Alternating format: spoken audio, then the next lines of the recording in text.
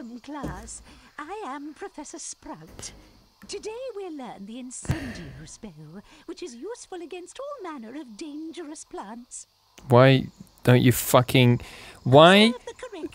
What a fucking tease is that anyway? To get to the class to learn how to defend against the plants, you have to go through this humongous maze that is full of dangerous plants. Yeah. That you can only, fight when you actually reach the destination. And they love this whole, like, tracing bullshit. Oh, I fucking hate it, especially because I can't do it whilst I'm talking, especially. But, you know, I don't give a fuck. Yeah, it's gonna come down. Look, actually, it kind of looks like a vulva as well. Oh, jeez, yeah. This is a trout smelling... Draw my vulva, boys.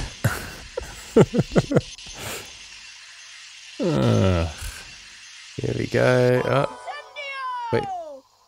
I never completed. I'm way too... Gee, she's rolling those R's. You have great potential. The way you move your wand over this...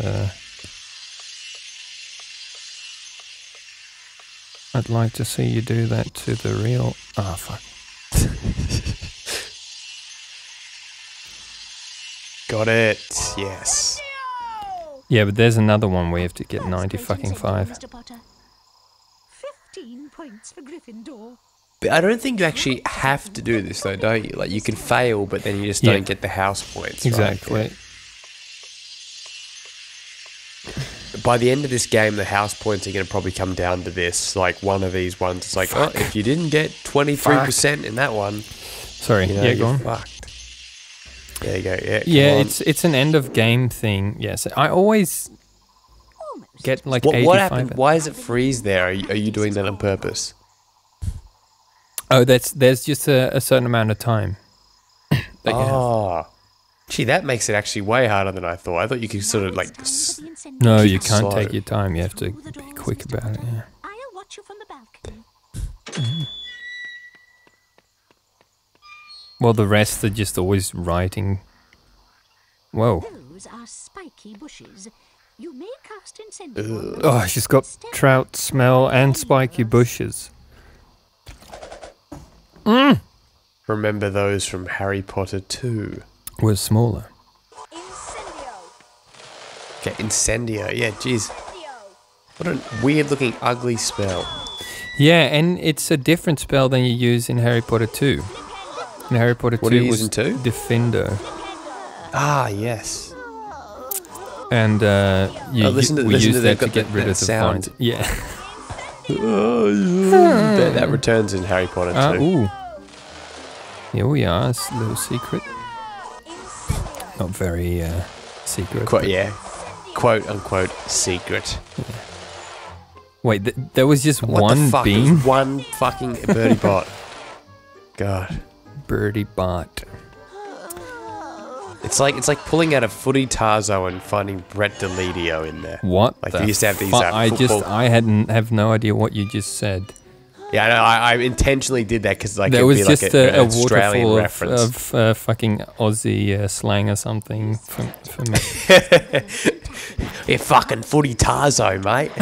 Yeah. Actually, I will quickly explain what a footy Tarzo is. In packets of chips, right? A footy Tarzo is basically like this sort of card that you'd get like whenever you bought a packet of chips. It was like a promotional thing, and like they used to have these AFL ones, and they used to have like you had to collect all 64 players, like 3 players from each AFL team, and one of the most common ones I always used to get was Brett Deledio from Richmond. So when I was saying like you only get like one just generic bean, I'm basically saying it's like finding a footy Tarzo with Brett Deledio's name on it. So there we go, Australians that are watching this, you might get a kick out of that if you were around in 2007 and had a functioning brain back then when the campaign was going on. And actually, fun fact for you, Johnny, I actually completed the set because I ate that many packets of chips. I got all 64. I actually traded for like the last 3 at school. Like I'd trade some like real rare ones. Like fuck, I'll give you 4 cards for this because I had so many duplicates because I ate so many packets of chips. You were just fucking scratching your head like a, you know, like an addict looking for a fix. Like fuck, I need this fucking card now, dude. Trade me this. Dude, you know, I'll give you 3 Buddy I'll give you a Franklins fucking for 1 more blowjob for Griptonite. this card. Prowling the schoolyard, dressing extra sexy for the guy who had the whole set complete. Some people were real douchebags about it. They're like, I always got them from like girls. 4 cards. They randomly get, well, not those sets, but like I never bought any Pokemon cards or Digimon cards or whatever or collected them. Yeah. But I got like full sets from like, for some reason, like girls giving them to me. And also Emperor's New Groove. I remember having they had cards for that, stack did of they? that. Yeah. Cool. Fucking, Cool. what's his name? Yeah, I don't remember what happened to it. I actually tried to sell the football Tarzo set because like the whole thing. Cause I had them in like a special look at this. folder as well. So wow! Holy shit! And That's awesome. It's like Lord of the Rings or something. yeah, it's that little house with their star. I love. We always say this, but like their color contrast is like so cool, especially for its time. It's even more contrasty in this game, I think, than in the second one, possibly. Yeah.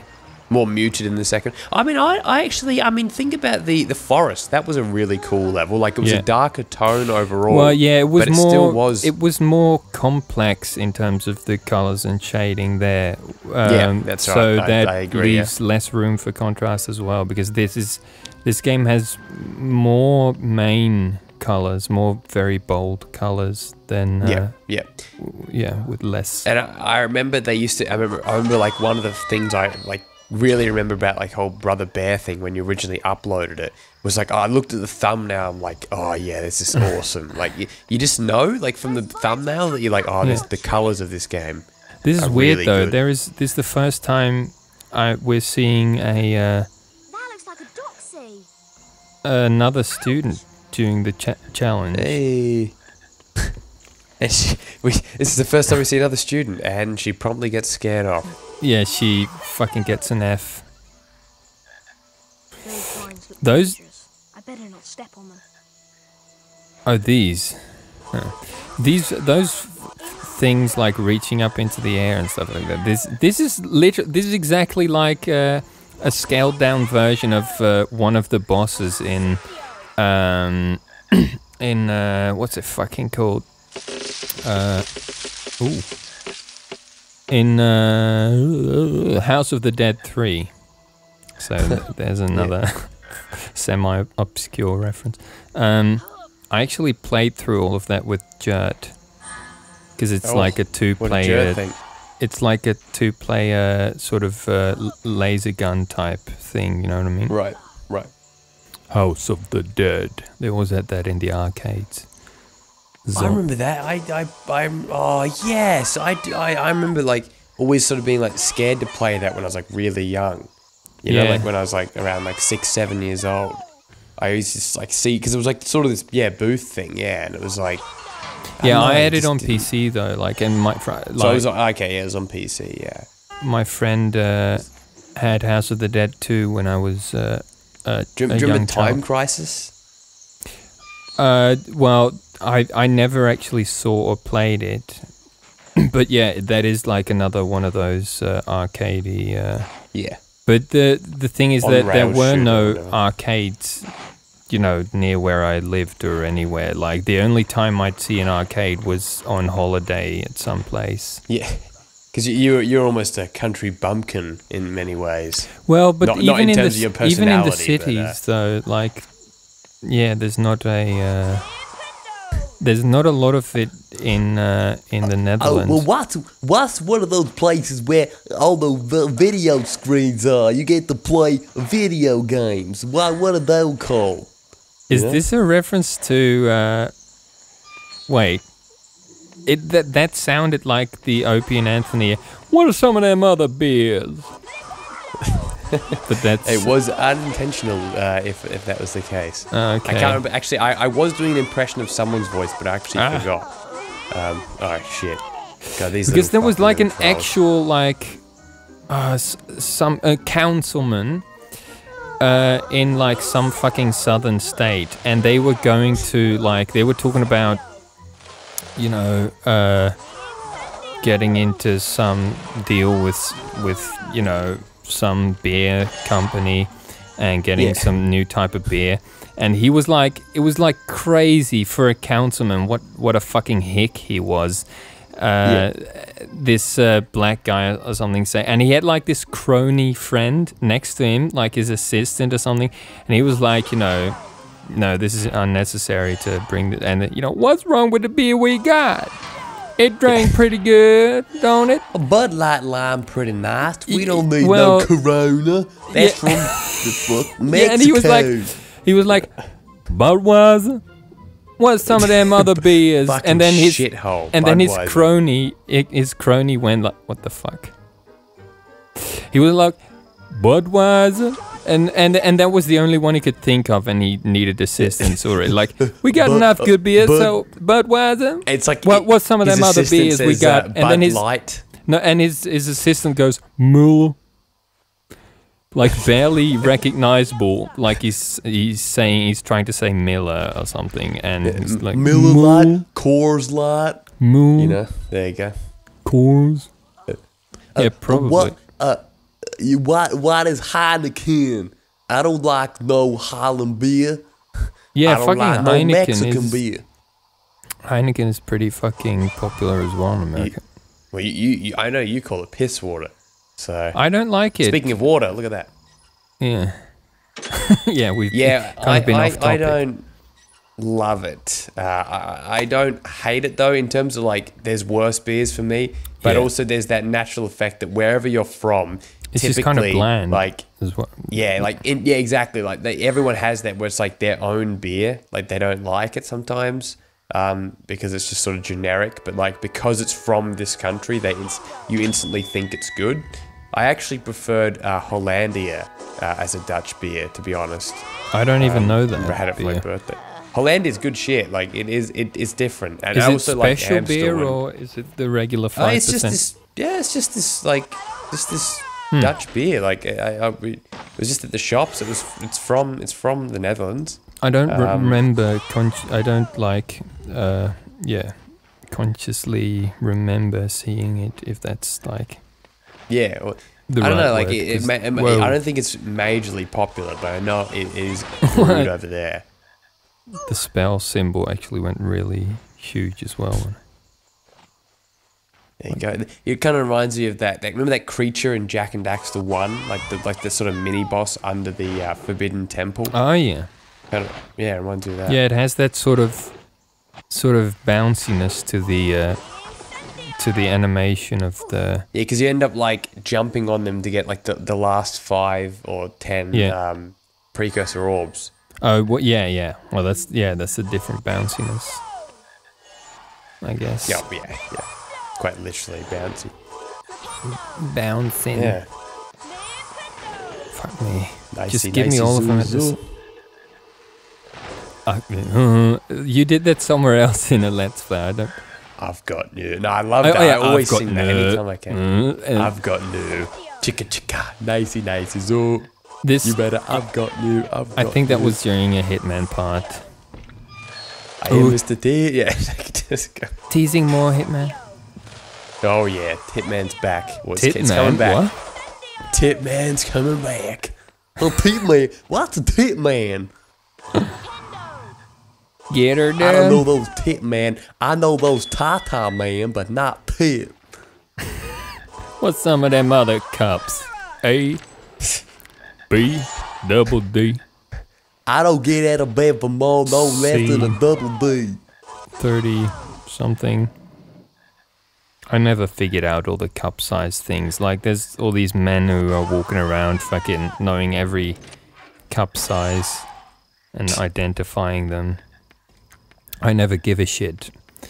I'm usually like, I actually kind of like the smaller. Do you hear that, women? If you are size C or below, inquire within. Yeah, I'm not a fan of the big, saggy fucking tits or the big mama juju fucking stuff. I agree with those sentiments. Whereas a lot of I agree with those. But look at the lighting here. That's pretty cool. Like, this is really cool.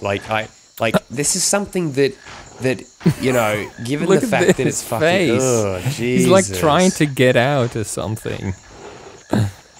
That was like this guy's face that who smelled her trout smelling stuff, and you know, for like, and he pointed it out to her, and as punishment, he got forever sort of petrified into. No, you know what? You know what, that woman, that guy there, whatever girl. It's the woman from that season, you know, season 2 of Twin Peaks, where, you know, she gets like put into the fucking cupboard, like. She literally becomes a cupboard. Like at the end, you know, that Asian woman that Truman is dating or whatever, like ends up being turned into a maybe I just haven't seen season 2 or something. Like, wasn't the main story like just one season or something? Oh well, season 2 is like a massive clusterfuck. So. Right, maybe I haven't seen it because I stopped watching at the part where they basically got the killer and he sort of died. Yeah, that's episode 9. The episode where this woman dies is like 17 or 16. Oh yeah, so it wasn't into season 2. Oh yeah, and then there was like a bunch more episodes, but that was like a 22 weird, like, more episodes, yeah, like a whole aftermath or something. Yeah.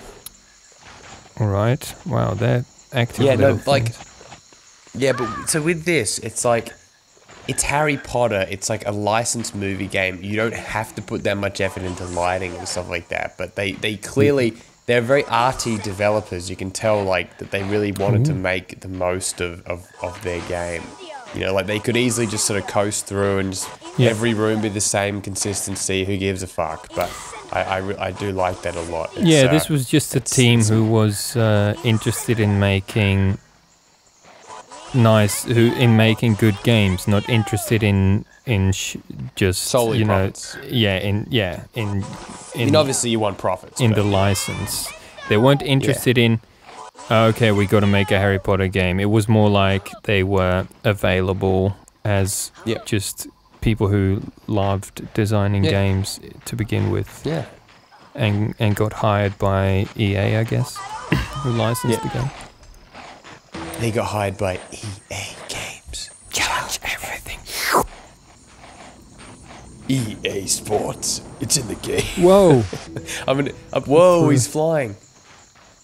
What happened? Whoa, what the Actually, I'm going to shoehorn the EA Games thing into every part. Fucking white Slytherin fuckers are winning. Merlin, most famous wizard of all time.